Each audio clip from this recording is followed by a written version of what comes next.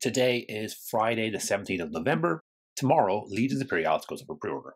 Lots of content creators have those rules and minis in their hands right now, but the embargo ends at the same time the pre-orders go up. For now, you've just got me. Today, I'm planning out my own purchases, and maybe that'll be some help in that FOMO window before we get to watch everyone else's videos to get the full details. Earlier in the week, I posted a video looking at the cost of Legions Imperialis. We took the armies from the White Dwarf and tried to work out what it would look like in real money. People quite rightly called me out in the comments over a few things. I tend to focus on skirmish games, so the cost of a full 3k Legions army came as a bit of a shock to me. But for players of 40k and Age of Sigmar, those numbers were a little more familiar. Viewers also pointed out that the White Dwarf armies were probably the wrong ones to approach, at least initially. We should be starting with ones that use the starter box as the core, and then a few boxes to build on that to get up to that 3k. I do stand by the core message from that earlier video. Getting a full army of Legion Imperialis on the table is going to take time and money, and it's important we're aware of that. But at the same time, we want to be able to play the game and have some fun, and that's what this video is going to focus on. So, what should we plan on buying on Saturday when the pre-order goes live? Warhammer Plus on Wednesday revealed a battle report for Legion Imperialis, which was quite interesting. It was a relatively small board size of 3 foot by 3 foot and had small enough armies around 1.2k points.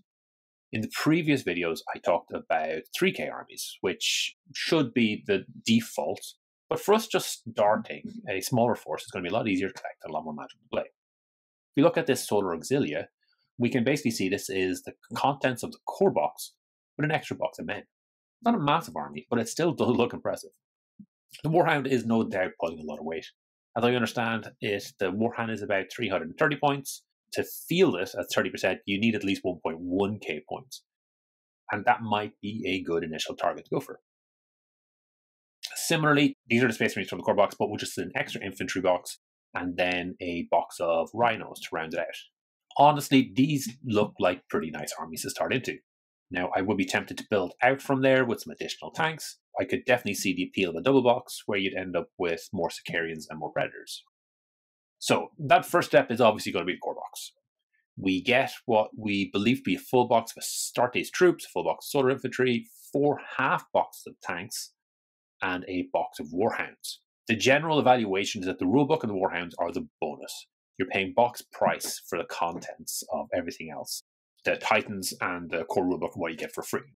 At this point, it is kind of important to ask yourself, what do you want? Are you looking to make a single list or a full battle with 2 lists? If you were to get 2 core boxes, then you'd have the startings of a Solar and Legions army, each with 2 warhounds for support. If you're only looking to make 1 army, then you do end up with a lot more allies you probably can't use. I doubt anyone will be able to shift Warhound Titans after this box releases, and I also suspect the Legion side is going to be a lot more popular than the Solar Auxilia side.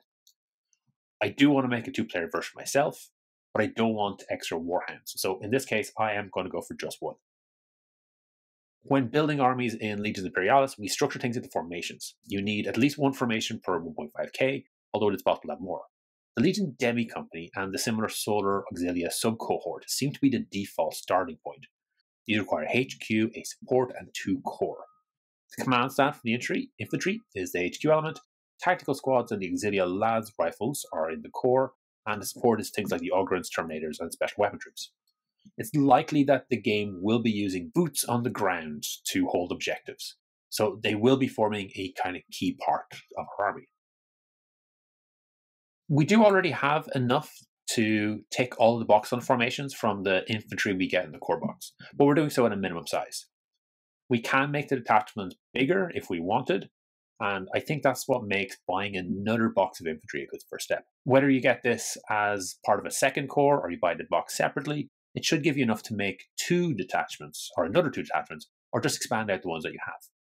It also takes some of the infantry to enough to field in their own unit.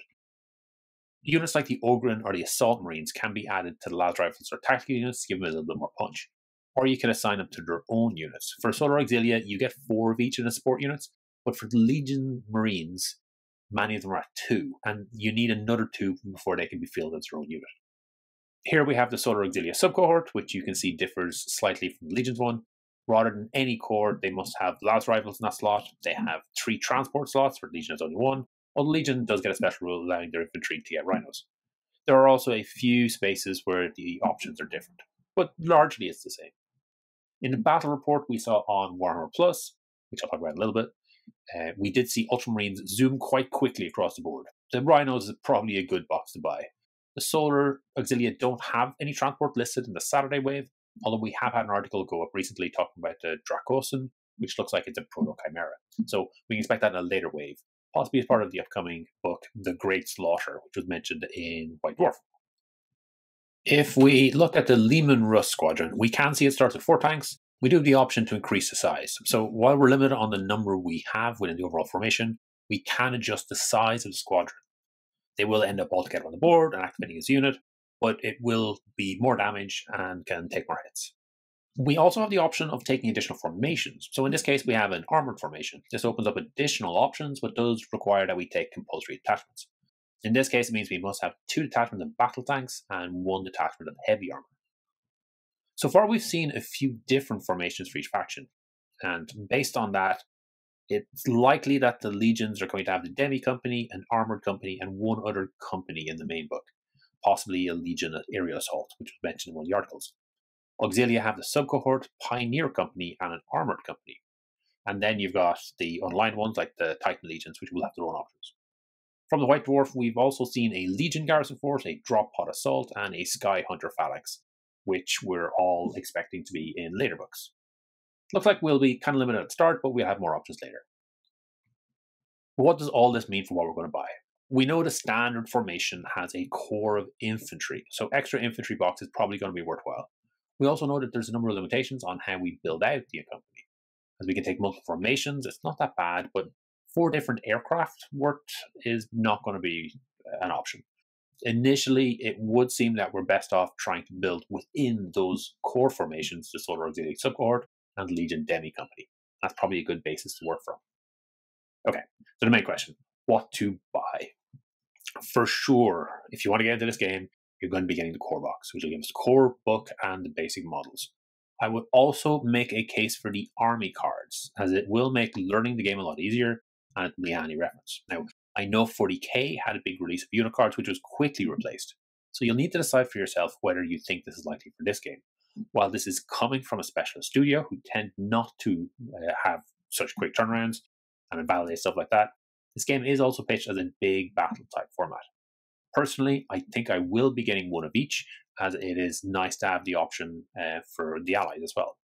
I'll also say that GW tend to do cards in small and limited runs. So in this case, they're only doing these on their store, so you're not going to be able to get them, or I don't believe you can get them in your local store. I hate saying this, but I think this might be a FOMO purchase. I suspect when they're gone, and it might take a while for them to get reprinted if they ever do. Now, there is another option. So what we can do is we can buy the box, or buy the book, buy an infantry box and a tank box, which will give you the same of the actual faction. So if you're only interested in the Legion, then this is the exact same as you're getting in the box. For less than the cost of 1 more box, though, you would get 2 Warhounds, all of the other factions stuff, the whippy stick, the dice, the tokens. Even if you're sticking with the Legion, you still can use the Auxilia as an allied force. So in this case, while this is certainly an option, I honestly do think that the core box is going to be worth it. So this particular approach is not recommended. The other question was around whether you should get a second box. If you are interested in putting together 2 distinct armies, so 1 for the Legion and 1 for the Solar, then 2 boxes I think are probably a good option. However, you are going to end up with a lot of the Warhounds. I do not think it's a good idea if you're only interested in Legion or you're only interested in the Auxilia. And yeah, mostly that is around the Warhounds. I think having a second book is probably handy if you've got someone else to play with. If you're interested in putting together both these armies, this is probably a good purchase, but otherwise I'd stay clear of it. And in my case, I might consider putting together both these, but I actually do have a lot of Titans already. 2 Warhounds will find a place in my Titanicus list, but I don't need more than that. So yeah, I'm gonna get just the 1 box and I'm gonna leave it at that. Now, what if you're just interested in Legion?